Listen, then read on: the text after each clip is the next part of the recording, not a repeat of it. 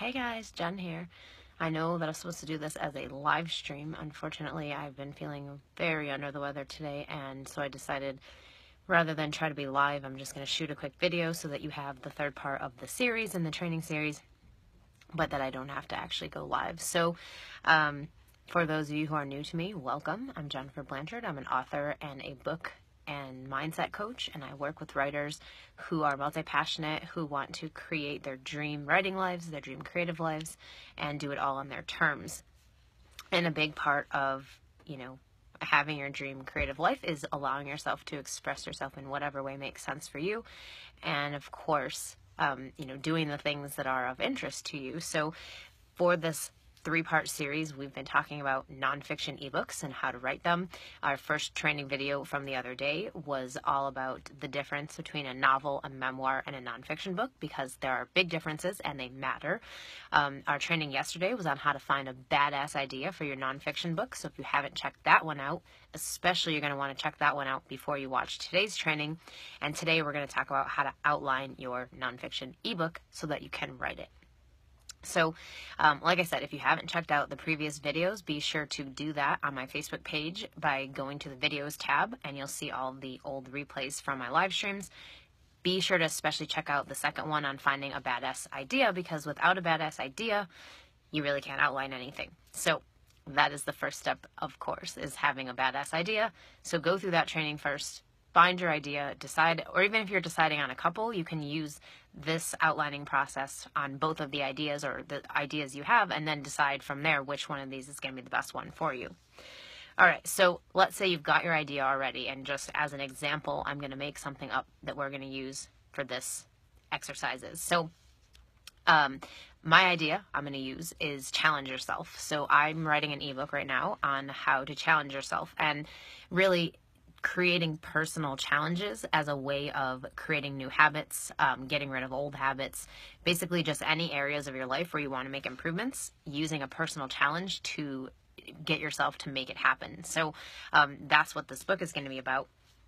So if I was going to outline this, and I've already done this whole process on this book, but just as a starting point, as an example, we're going to go through the process, and I'm going to just walk you through all the steps. And because this is not a live stream, I'm not going to do the timer this time, but you can actually just pause the video, do the exercise, and then hit play again and watch the rest. And so you can go through all of the steps in the process, and you don't have to, worry about doing it live. So get yourself your notebook or a journal of some kind, a timer if you have one on your phone, or kitchen timer, whatever you have. It helps to have a timer so that you give yourself a deadline to say, okay, I'm going to brainstorm this one for 10 minutes, or I'm going to work on this for 5 minutes, whatever feels good to you. It helps to have that start and stop point. So the first step in the outlining process is doing a brain dump. Now this is basically when you take your idea, so in my case, personal challenges, how to challenge yourself to create change, and actually do a brain dump of everything you can think of that would go into this book. Now, that doesn't mean you're going to use everything, but this is one of those times where you're just writing everything you can think of, everything that's in your head, just getting it all down on paper, because until you have it on paper, you're not going to have a clear picture of what do you even have to work with. Is there even enough? Do you need to come up with more? So first step is to do a brain dump. I would, like I said, set a timer for 10 minutes, 15 minutes, and just write down whatever ideas come to you. So when I think about personal challenges, I think about things like, first of all, sharing my own stories of how I've used challenges to create change in my life. So that would be something I would write down. Some other things I would think about covering, well, I would definitely want to talk about how to create a challenge, what they actually are, how to use them, how to actually stick with it, the different steps of creating a challenge, what's all involved in it, troubleshooting if you find yourself getting stuck along the way. So just all of these things I would write down in this brain dump of, okay, this is what I'm going to put in this book. So do that right now. Pause this video and do a brain dump of your idea. Write down everything you can think of that you would want to cover in this book. No censoring yourself, no judgment. So this is one of those times where you're not allowed to criticize. You're only writing stuff down. Once you write it down, then you can judge, then you can criticize. But right now, just write it down, because you just never know what comes through when you do a brain dump that may actually be super valuable and really useful for your book. So no censoring, no judgment. Pause the video now. Go do this exercise, and then come right back. All right, so now we are on step 2 of the outlining process. So you've just done your brain dump. You have everything listed out that you could potentially put in this book. Awesome. Now you're going to go back through your brain dump and you're going to look for common topics or common themes or common ideas, just things that relate to each other. So for example, in my, example that I'm talking about, so if I list out all the ways that, you could come up with a personal challenge. So I'm giving you all the steps. Okay, well, I'm going to circle all of those steps and I'm actually going to build them into a process. Step 1, step 2, step 3, step 4 of how to create a personal challenge. So those are the ones I would circle and say this relates to creating a process. So I'm going to circle that and say process. So then I know when I go back to my notes, like, oh, okay, I have a chapter on the process for actually creating a personal challenge. And then, oh, I'm going to have a chapter on, these other ideas that go together. So go back through your brain dump. Look for common ideas or common topics that relate to each other that could potentially go together either in a chapter or maybe multiple sections across the book. You get to decide, but just looking at what you have and then finding the common topics and themes. Of course, you may also come up with some additional ideas as you do this. So if you do, write them down as well, categorize them. So figure out where they would go, which ideas or topics they would go with. And then from there, we will move on to actually creating the outline for your book. So pause this video right now, go and I swear, my dog just, every time I do a video, whether it's live video, whether it's not a live video, he always finds a way to get himself in there somehow. So if you can't hear him in the background, if you can, there you go, my dog. Okay, so pause the video, like I said, come back here in a few minutes after you've gone through your brain dump and circled the topics and things that relate to each other, and I'm going to wait for you to do that. All right, so welcome back to this video. Hopefully now you've got a really good idea of what to include in your book and of course categorizing or putting all of the topics together so that it makes it easier for you to now do step 3, which is creating the outline that you're actually going to use to write your book. So an outline is basically just I like to do what I call a table of contents outline. A table of contents outline is basically pretending that you're writing the table of contents for your nonfiction book. And you're going to structure the outline based on what you would do for the TOC. So in a TOC, you usually start with, okay, well, there's an introduction, and then you start at the very beginning. What's the first part? What has to be told to us before the rest will make sense? Okay, that goes first. What goes second? Well, okay, you're going to give your own personal experience behind it, what you've actually been through, sharing your stories. Cool. Then the next part, you're going to start talking about the process and the steps. And then in the next part, maybe you'll break down each of the steps into separate sections. Okay, cool. So just go back through your brain dump outline that you've now circled everything on and actually transfer it into a table of contents outline. So order it how you would if it was actually the table of contents of your book. So that's the first thing you want to do with that. And then we'll talk about how to actually go back through it and make sure you've got everything that you need. So pause this video again, go back and create your table of contents outline, and I'll see you in a minute. All right, cool. So hopefully you're pausing along the way and actually doing the exercises. If you're not, that's fine too, I guess, but I would highly recommend going back through this and making sure that you do all of the steps in the process, because having an outline to write from makes it a million times easier to get a first draft done and quickly. So when I see writers or entrepreneurs struggling with getting their books written, I know 9 times out of 10, it's because they haven't done enough planning and development ahead of time. And if they had, they wouldn't be struggling, because when you have an outline, it's like having a writing prompt every single time you sit down. So you literally are just, what do I have to write today? Oh, I'm writing about this. And then you just sit down and you do it. Really simple. But when you don't have that, when you basically sit down and you're like, what am I writing today? And you're just staring down a blank page, well, that makes it a lot harder to actually do the writing and to force yourself to sit there and get the words out, because you have no idea what you're writing. It's like, oh, what am I going to write now? What section comes next? I don't know, because I didn't think about it. So don't do that to yourself. It's just a way of making it harder. Make it easy on yourself. Do this process step by step. Go through this video and do the process. And then when you sit down and write your first draft, it's going to be a million times better, and it's going to go a whole lot faster.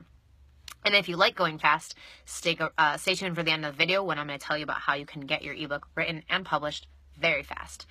Okay, so step 4 in the process, this is the final step before you actually start writing, is now you're going to go back through your table of contents outline and you're going to review everything, and you're going to look for places where you missed something, where additional information is needed, where something might be repetitive, where you feel like you might have to cover something more in detail. Maybe there's some research that needs to be done. So you're going to go back through this outline now and you're going to mark those areas of, okay, Is there anything else I need to add to this outline? Are there places I know I'm going to have to do research? Mark that so you know, and just go back through it, finalizing and really looking for everything that you've got and whether you need additional things, whether you have too much. So I've actually seen where sometimes I'll outline a book and then I'm like, oh, this could actually be 2 books. Like there's so much here. And I am a fan of shorter books because I just believe that a shorter book is actually better because a reader will get through it and then they'll actually implement because they got through the book fast enough where it's still exciting and something that they're interested in. Whereas if you read a 400-page book, by the time you're done, you're not motivated to go back through it and do the exercises because it just took too long. So short and sweet, I prefer, which is why I write short and sweet books. And I would recommend you do the same, just really focusing on one result per book and making it easier on your reader to actually get through the content and then implement in their own lives, because the whole point is transformation. The whole point is for them to actually do something with their life that they want to change, whether it's, something they're changing or a habit they're building, whatever it is your book is about. You want to give your reader everything that they need. So go back through. Do you have everything? Is there anything else that needs to be there? Is there anything you need to take out? Look at the whole thing, finalize your outline. Now, once you've done that, like I said, you're ready to start writing. So you're just going to take your outline, you're going to sit down, and you're going to start writing. Just look at which section you prefer to start with. You don't have to start at the beginning, so not everybody does. Sometimes, it's easier to start at the beginning and write through, but you don't have to. So what I like to do is I use a program called Scrivener.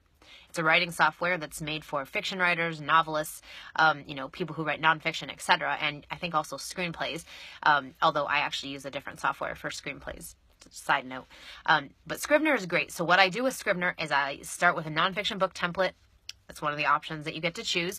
And then I'll actually set up a separate document for each section of the nonfiction book that I'm writing. So then I can jump around. I don't have to write start to finish. I'm not writing in a Word document. So if you write in a Word document, the problem is that you're going to have that scrolling thing. I'll have to scroll up to figure out what I did yesterday. I have to scroll around to find which section I'm in.